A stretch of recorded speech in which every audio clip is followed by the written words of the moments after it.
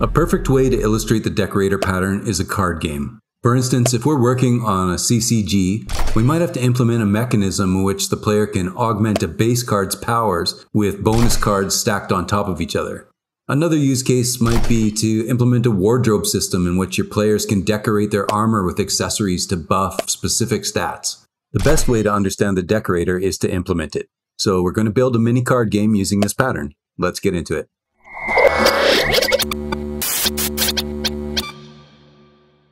Now, a decorator is a wrapper, and it contains an instance of another class inside of it so that it can modify behavior when the inner class executes. This is useful when you need to modify behavior at runtime or extend a class that cannot otherwise be extended, such as a sealed class. Let's have a quick look at a class diagram for the cards. All the cards implement the iCard interface. Regular cards only have the play method, but the card decorators can be played or can decorate another card. We'll make a few concrete decorators just to see this in action. Here's a quick diagram of the other classes we're going to implement to control the actual gameplay for the cards. Each card instance in the game will have a controller, which references a card definition and creates a card using a card factory.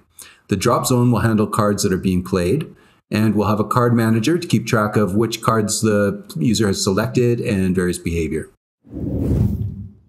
So let's take a quick look at this scene here. I've got one battle card with the dragon on it. That'll be a base card, and then I have two decorator cards that confer bonuses, the fire card and a healing card.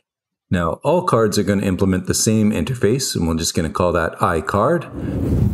And so in this script, iCard really only needs one method. We're going to be able to play cards, and the cards will return their value as an integer.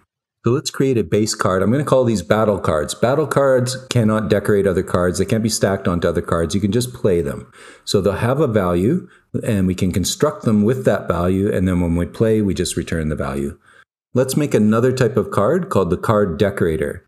Now, a card decorator will be an abstract class, and we'll extend it with some concrete behavior. So I'm going to implement the missing members here, and we're going to make the class abstract and the play method virtual so that we can override these in concrete classes. Now, a card decorator could potentially wrap another card, and we might also want it to have its own value. So the value we can pass in through the card decorator constructor. Whenever we make a new card decorator, we'll specify that. However, we're going to make an extra method on here called decorate, and decorate will accept a card that we're going to wrap with the decorator. And here's where we're going to see the power of the decorator. The decorator's play method is not only going to have its own value returned, but it's also going to return the value of its wrapped card being played. Now this play method's a little bit too verbose. Let's just use shorthand. We'll use the null conditional operator and the null coalescing operator. If the wrapped card is not null, play the wrapped card and return its value and the value of the decorator card. Otherwise, return only the value of the decorator card. I'm going to move these two card classes into their own files. Okay, now over in the card decorator, we can make a few concrete implementations. So a damage decorator could basically just implement the same functionality as the abstract class. We don't need anything special here. We'll just pass the constructor value down. Let's also make a slightly more complicated decorator, and we'll call it a health decorator. Now, when you play the health card, it can return the value of the base card if it's wrapping one, but it could also do something else like heal the player. So it could potentially take the value that you've set in the health decorator and use that value to heal your character. Just so that we can see the exact sequence of things happening and have a little bit of clarity in the console, let's add a couple debug statements here wherever we have a play method. So up to this point, we've only created an interface, an abstract class, and a few concrete C# classes that represent value and behavior of cards, but we don't have a way to define or create cards. So let's create an enum of our different card types that we can use in a scriptable object so that we can define many types of cards in the Unity editor. The definition could define the value and the type of the card. Now, potentially, you could add a lot more information in here, like the image on the card and different icons on the card and whatnot. But let's keep it simple for now. Since it's a scriptable object, we got to put that into its own class. Let's move the enum over there as well. Add a create asset menu for this. Now, here in this class, we might as well create a public static factory.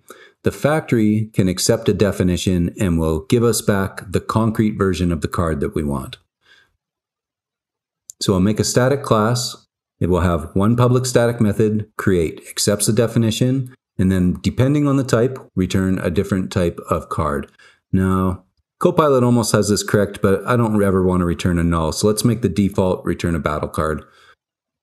That looks pretty good. We can access this card factory from anywhere and just send it a definition. We're going to get a value object back.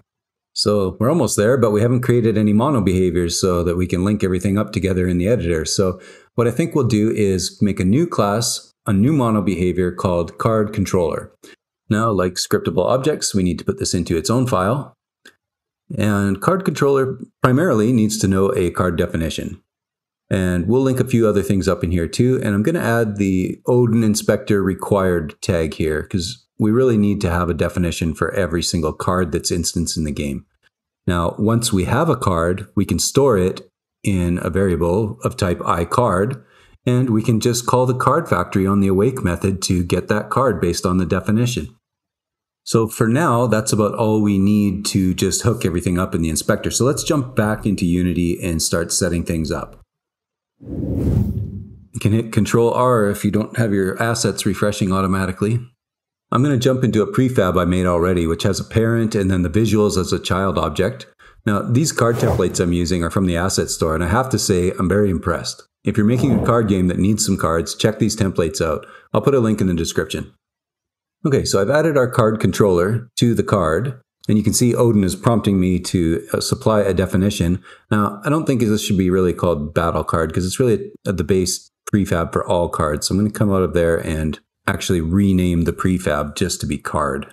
Then I'm going to make a new folder here just to store all my card definitions. And inside of there, I can just start making, I'll make one base definition here.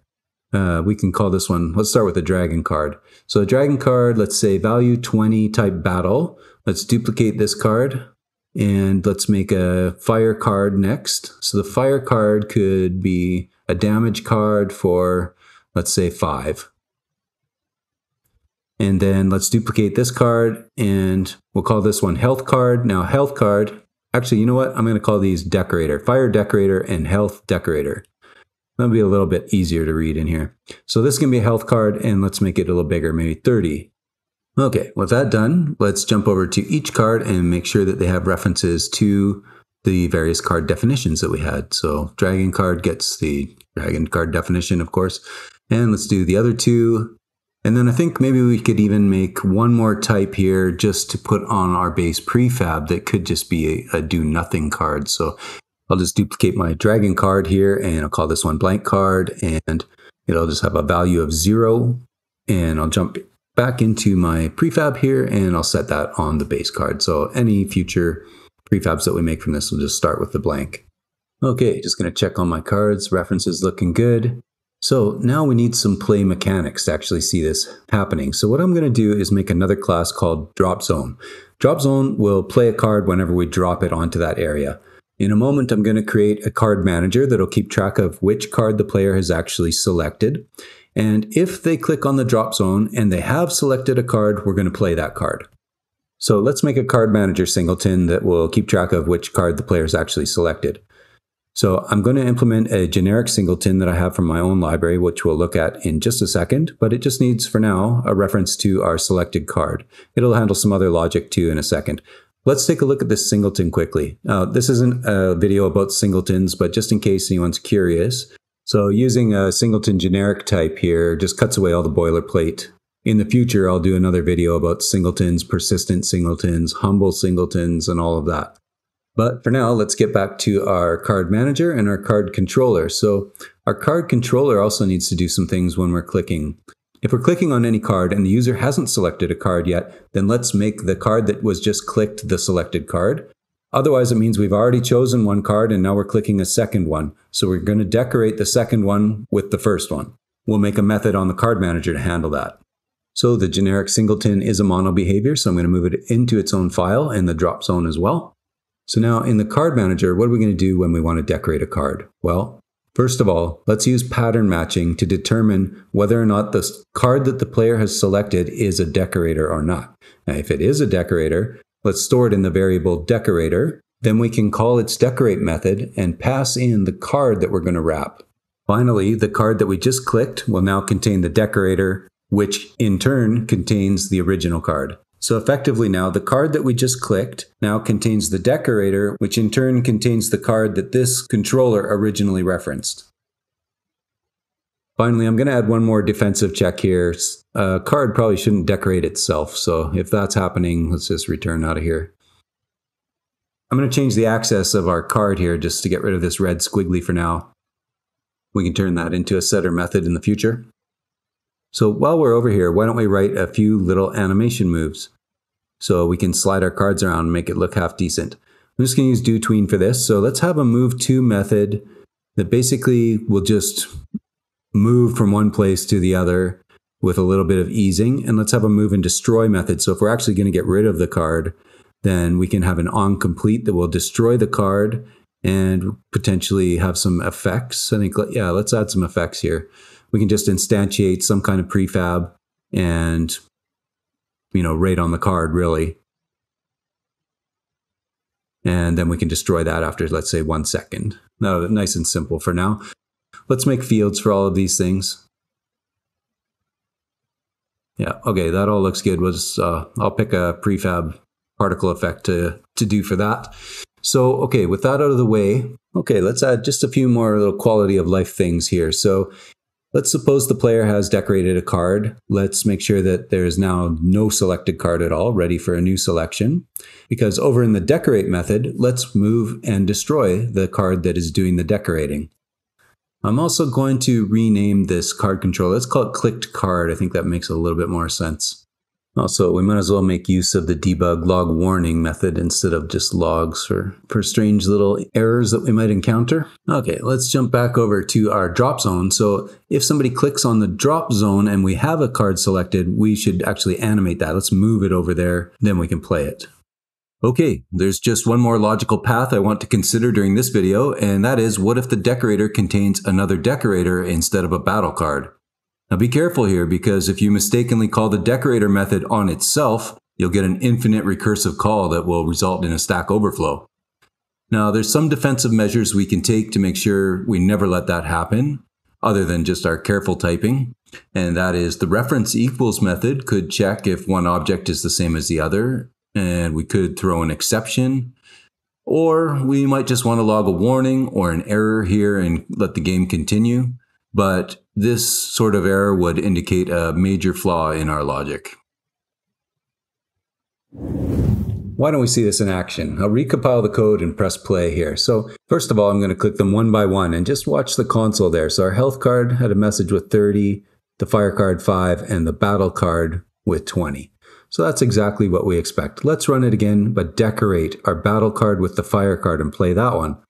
There we go. We see both messages for the cards in the console, and we can still play the health card all by itself. So that's working fine. Let's play it again. What if we decorate fire with health and then take that one by itself? You see we get the health message and the damage card, and then we can play the battle card by itself. All right, so one more test to do, and that would be to stack all 3 cards onto one. So I can stack the health card onto the fire and the fire card onto the dragon. And there we go. We have all 3 messages in the console. So that's just about it. I mean, we can see that the decorator pattern is working, but what's the real power of the decorator? We've got all these nested decorators wrapping each other up.